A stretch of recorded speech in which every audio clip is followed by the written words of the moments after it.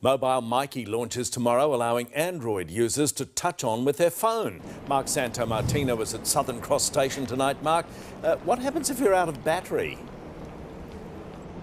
Well, we all know that if you're caught fare evading with one of these, you face a hefty $242 fine, Pete. But if you're one of the first people to start using your mobile phone to touch on and your phone genuinely dies, you'll be let off with a verbal warning for now. Ticket inspectors have been told to go easy on anyone who's adjusting to the new Mobile Myki, which launches tomorrow for those with Android phones like a Samsung.